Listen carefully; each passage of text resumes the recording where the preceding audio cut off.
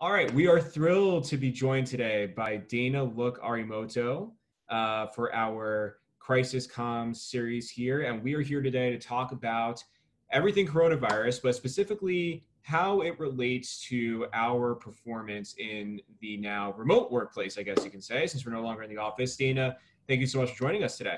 Sure, I'm happy to help. Yes, thank you. So how are you holding up, first and foremost? Yeah, it's up and down all around. Some days are the best of days, some days are the worst of days, and in some cases, minute by minute, hour by hour. But overall, we're healthy here, and my family and my friends and my clients seem healthy, knock on wood, and so we're hanging in. So you mentioned your clients. Can you give just a very brief understanding of what exactly you do for your clients? Sure. So I'm an executive coach and advisor. So I work with a lot of C-suite professionals that lead companies and run teams. And I really help them with both authentic leadership and also work-life integration strategies. Awesome. Can you tell us a little bit more about work-life integration? Yeah, well, now more than ever, we need it because we're all working from home on top of each other. And we're seeing, things we've never seen before in terms of partners and husbands and wives and friends that are cordoned off together, and kids and dogs, trying to all somehow manage through a working day with technology and connectivity, noise, and overlapping on the other hand. So really helping companies figure out that we need to work differently, especially right now, and performance and results counts more than number of hours, as an example. Got it. Awesome. So thank you. That's a great explanation. And, on that note, so as you noted, we are all working from home right now, essentially. And I think what I've heard from other clients, colleagues of mine, friends, is that it's just becoming harder and harder to concentrate on work.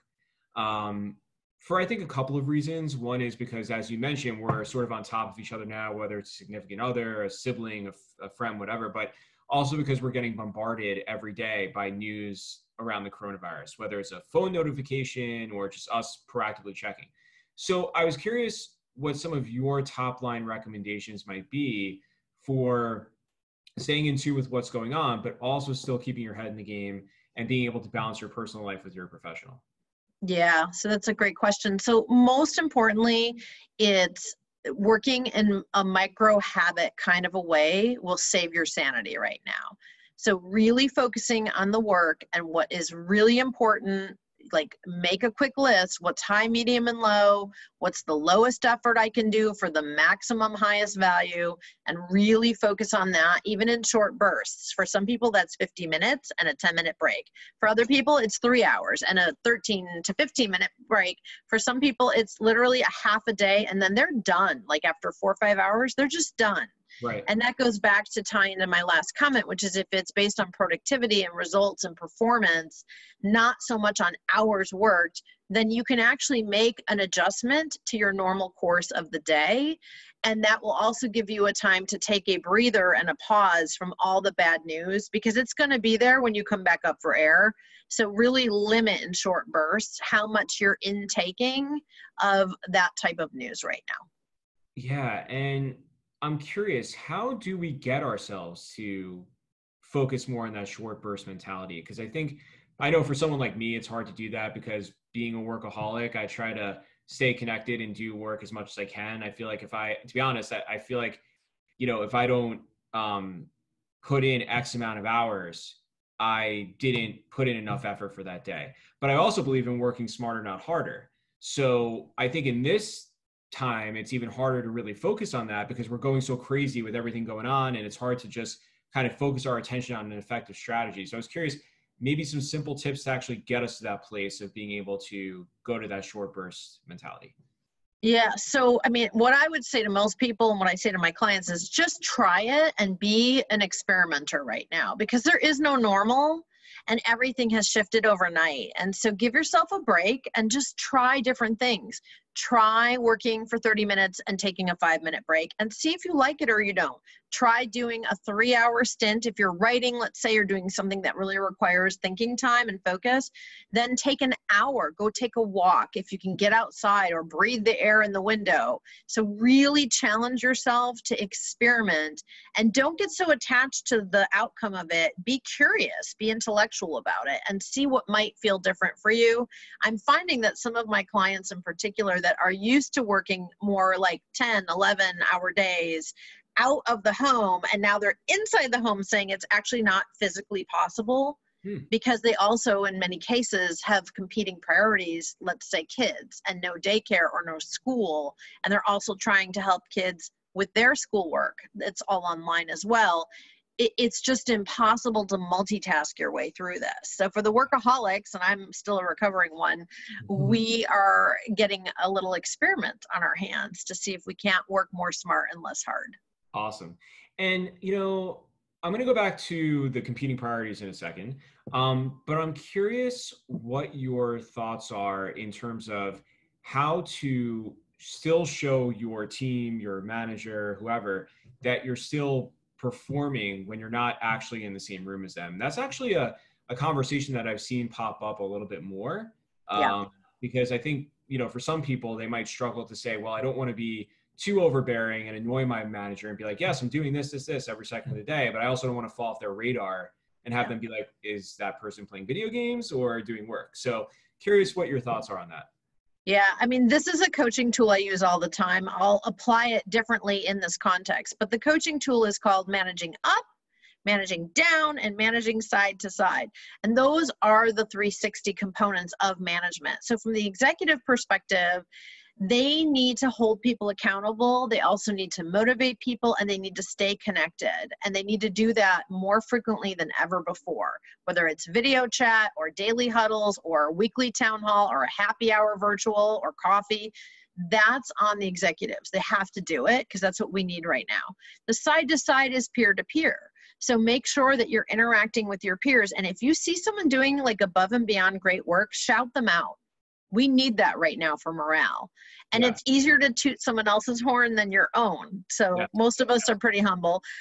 Now the managing up part becomes more challenging, which is how do you actually not just brag about your own work, but really report up on how you're accomplishing things. So for most people, I'm suggesting a minimum of a once a week recap to your manager to say, here are my key accomplishments, here are the things I'm still struggling with or stuck on, highlight, lowlight, stuck works. That's an agile huddle kind of way of operating. Yeah. But also bragging about yourself right now. So let's say that you really do something above and beyond. It's okay, especially right now, to say, hey, today was really hard, but here's what happened. So excited. I'm ready to do it again. So really communicating is the key. Cool. So going back now to the competing priorities question, how do you recommend that people build a support system? Because I think one of the challenges is, for example, if you're someone that can work remotely, but let's say you have a significant other that can, they're still going out into the workforce, leaving the home, and it's just you there. Or if that person's working in the same room as you, but their job just has different requirements and they can't tend to your kids, let's say, during the day, but you can. How do you kind of build that support system so that you can have people on board to help you out? So this is the big question about burnout. And we were already burnt out, especially in hot markets. Any major market in the United States in particular is filled with workaholics. Let's face it. Yeah. We're competing, we're climbing, we're trying to get to the next level. There's a ton of really smart, accomplished people out there. And so we're always trying to hit the next level on the ladder. So burnout comes from that and over prioritizing work and not prioritizing other facets of your life, yourself, your family, your friends, the community. So well-being right now is mission critical. And so we have to prioritize that first, oxygen mask on before helping others. And then I like to say that, we're not running this sprint inside of this marathon because that is a surefire way of getting burned out. Yeah. Life is typically a marathon, and right now it's sort of a series of sprints. So to really do this with competing priorities, especially with multi-people together in relationship, pass the baton is the advice I'm giving, and be really clear and prescriptive about what you can offer and what you need to receive, so that it isn't all on one person. I'll just tell a quick story. I was talking to a mom who has a big job. She's working from home. Her 2 little boys are literally in our conference call. Sweet, fun, adorable, singing, playing. She's like doing schoolwork and doing our conference call. It was really remarkable. And I said, how is your husband doing? And she said, oh, he's upstairs because he works in a really competitive industry and is the only one on his team with kids. So we're trying to just protect him and leave him up there so he can get some work done with peace and quiet. And I said, what happens when you need a break? And she said, well, I'll need to reach the breaking point and I'll ask. That's not what I'm talking about. Right. I'm talking about rules of engagement, guardrails and guidelines, and anyone in the same space, literally, whether you're related or not. Like there's some roommates in a dorm room that are still together in some cases. Really make some agreements on when you're going to pass the baton, what you can offer, and what you need to receive, and honor it. Okay. Awesome. Well, I think we've gotten a lot of great content here. Dana, can you share where people can go to learn more about you and your services? Sure. SettleSmarter.com. And also for social, you can find me on Twitter, Instagram, and LinkedIn. Also all at SettleSmarter. And my name, Dana Look-Arimoto. Awesome. Well, thanks so much, Dana. I really appreciate it. Thank you for having me.